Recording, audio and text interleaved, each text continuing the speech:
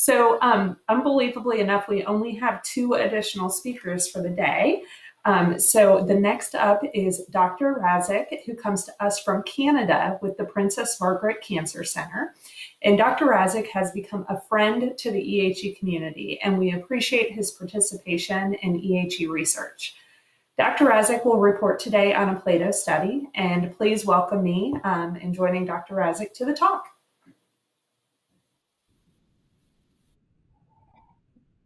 Thank you. Good afternoon, good evening. I would like to thank you, the organizers, for this meeting. As you have guys has invited me, it's a humbling experience being in within all the EHE researchers. The purpose of this talk today was to actually present to you a trial in progress called the PLATO study. Unfortunately, with the problems with COVID, this is still work in progress, but I would like to share this idea with you, especially with the patient as well as the academic community. And any questions, criticisms, comments, however critical they are fully welcome.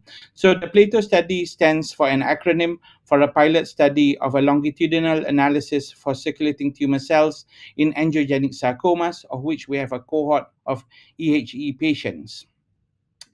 So as a matter of introduction, I would like to talk about a bit about the challenges treating this disease in the metastatic setting.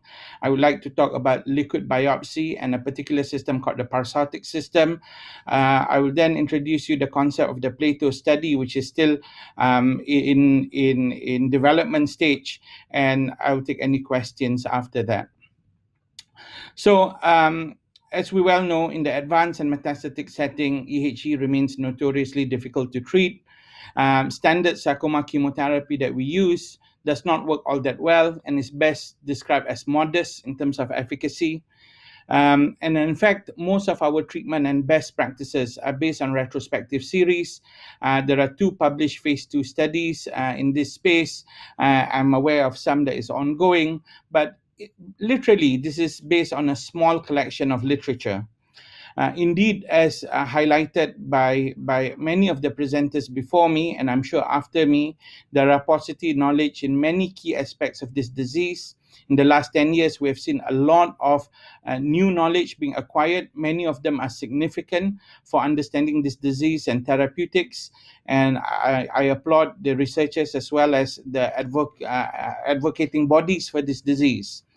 One of the areas that is really coming of interest is the utility of liquid biopsy technology, either by blood or plasma, and this is actually a tool that has been demonstrated to be of use in many cancers. And there are many different ways that we can use liquid biopsy. One of them is to capture circulating tumor cells, and this is something that I will reiterate in a little while. However, the utilities in sarcoma or EHE is not clearly defined. There are a number of projects, there are a number of studies that are ongoing. Some of them have had early reports, including from our institution.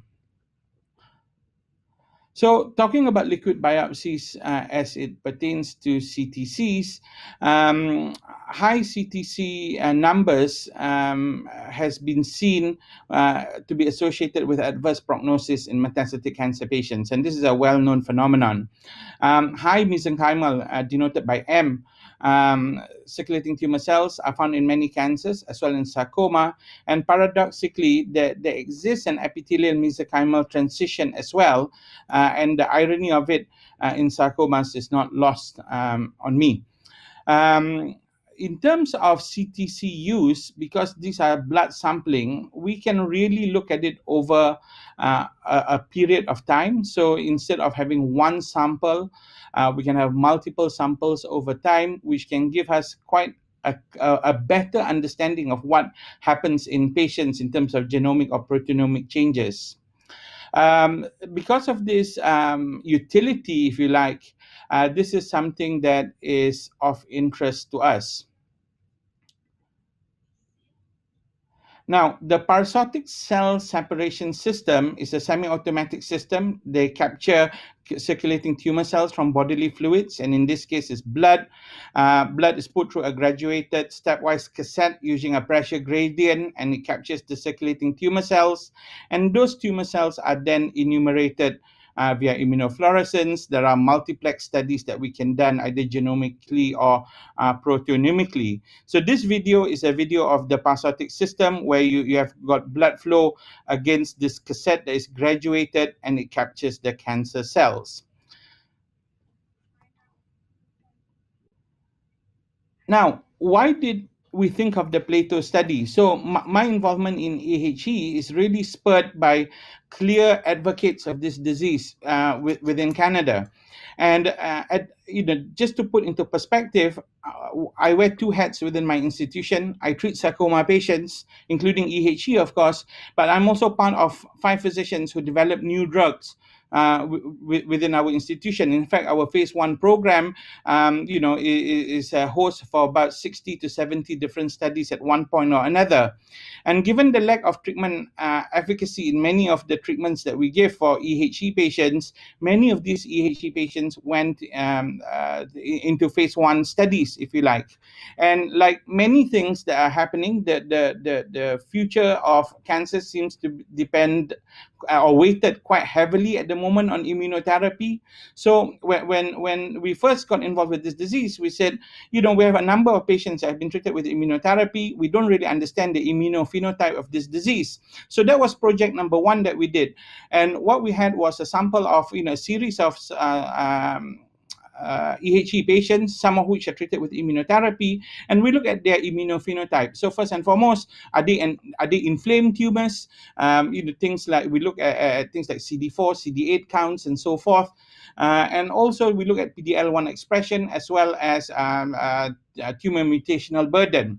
And that study we have reported at CTOS, shows that first and foremost, like what has been presented before, this is not a disease that has got a high mutational burden, which is not really hugely surprising. We do see some signatures, especially with CDKN2A and N2B signatures as additional mutations, the relevance of which is not really clear to us.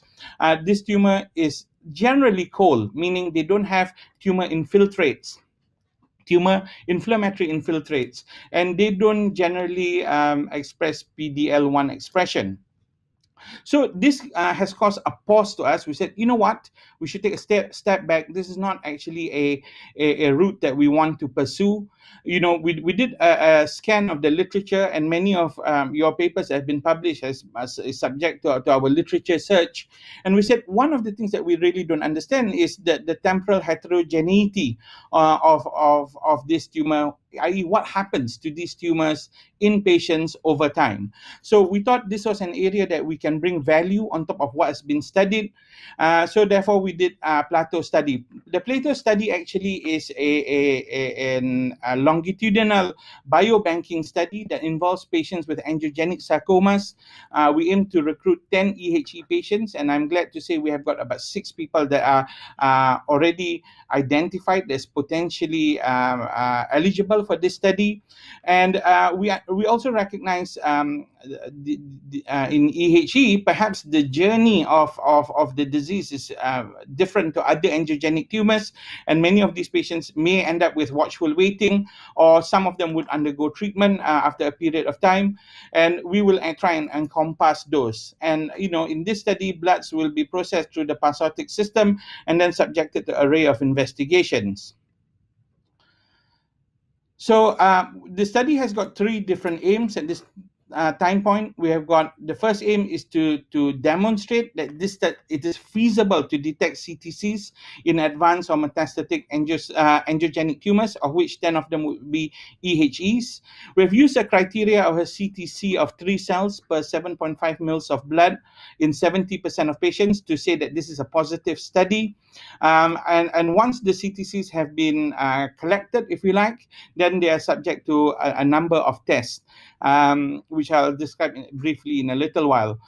So where do we get the number of 3 cells per 7.5 mils? We actually scoured the literature and we looked at many other different tumors, including some preliminary early reports of sarcoma patients. And this is actually a very modest estimate. Many of the other tumors report a CTC count of 6 or above in this volume of blood. Because the utility of this platform is unknown in sarcoma, we thought this was actually a more pragmatic approach. We would also like to look at the feasibility of using the combined mesenchymal score at baseline. This is the first blood test that we take. So this is derived from the EMT, the epithelial and mesenchymal transition / mesenchymal CTC score, combined with the megakaryocyte score. And before any of you says, you may not see megakaryocytes in these tumors, we have factored that in and we have adjusted the score accordingly.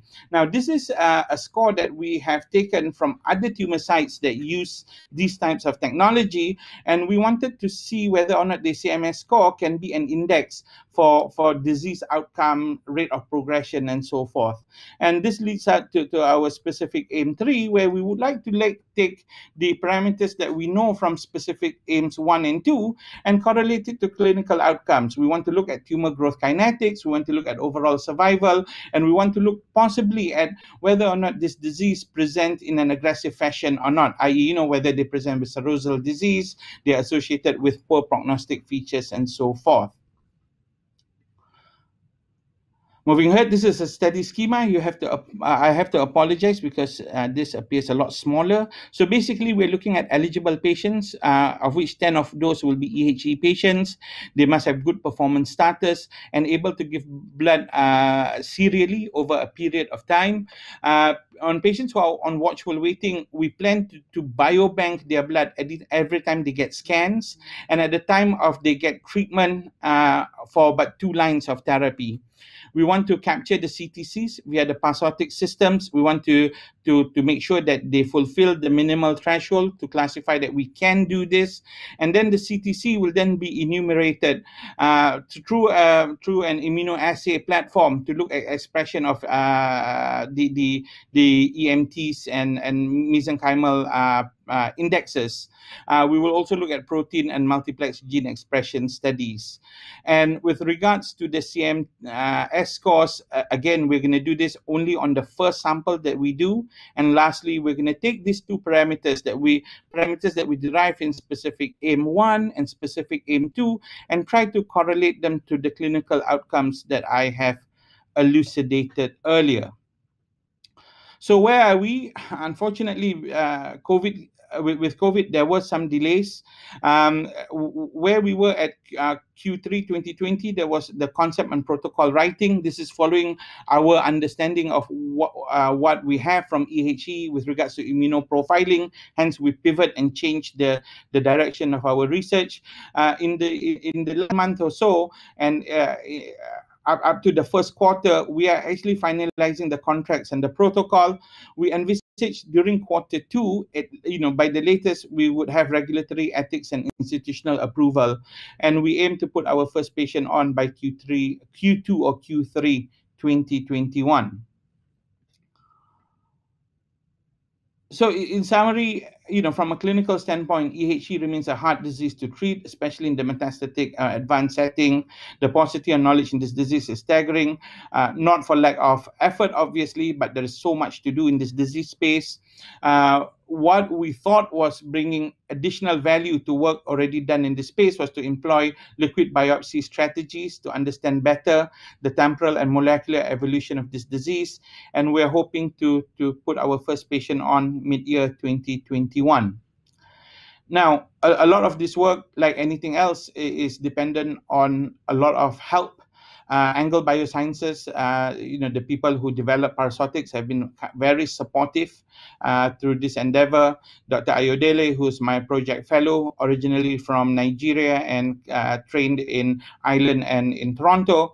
And of course, the work done by the EHE Foundation combined with the Sarcoma Cancer Foundation, with the clear advocacy of Fiona Ross, who I understand is within the audience, and of course, the kind donors that has contributed not only money but also time and samples for the work we've done. Now, again, I recognize my scope in EHE research has been very preliminary, and if there are any comments or any suggestions on how we can make this better, I would welcome that. The vision is, once we have got this pilot study app and running, and if we can deliver this, is to expand this to a bigger scale, of course. So that's where the collaboration that we talk about across different countries hopefully will come in. Thank you.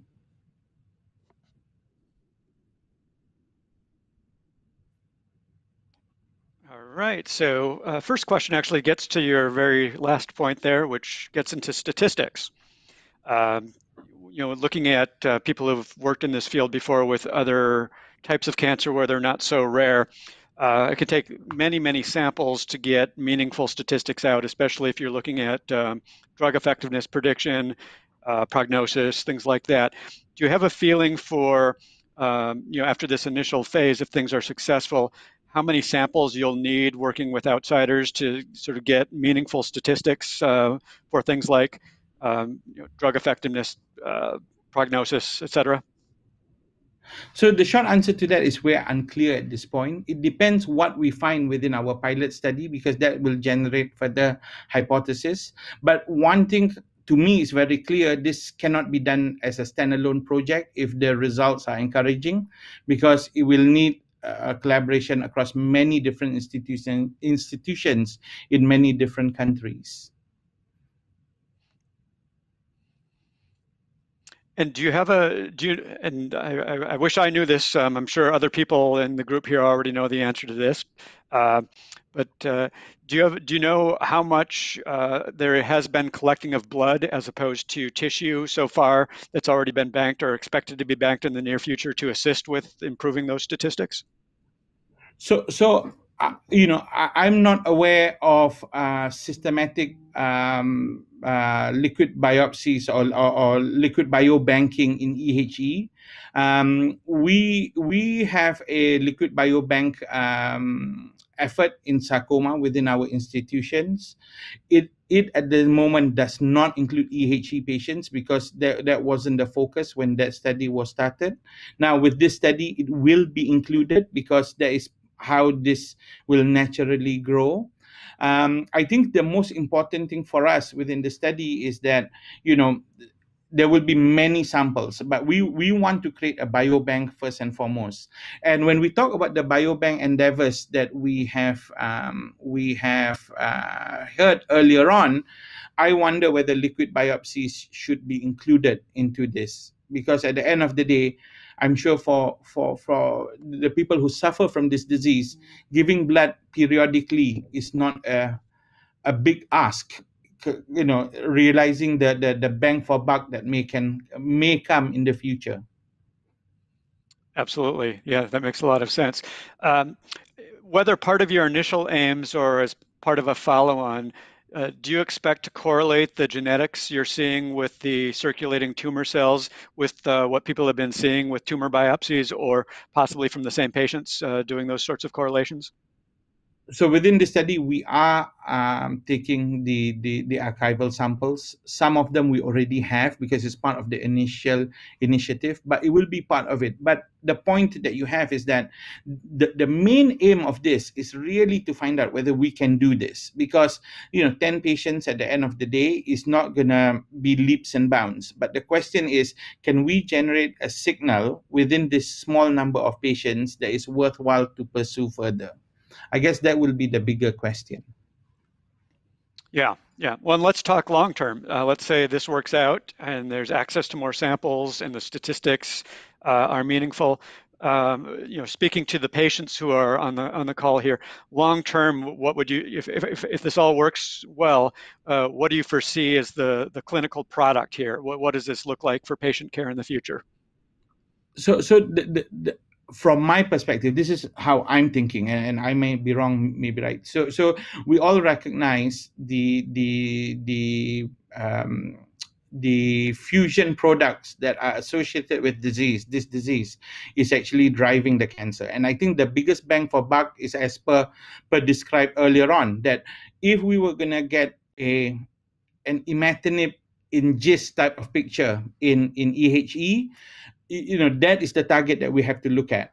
But I think from my perspective is that there is no cancer that I know is stagnant. It means even if you find that initial impetus, tumors are always constantly evolving. So if you understand the evolution, we might actually transition and pivot, for people who actually have good treatments beyond that. So I'm trying to, really, I'm not a scientist. I'm thinking of it from an early drug developer clinician hat about what is the next big question. Because the big questions, the elephant in the room for EHE, we have got a lot of great minds that have been working on it. And, I don't think I could contribute more to that.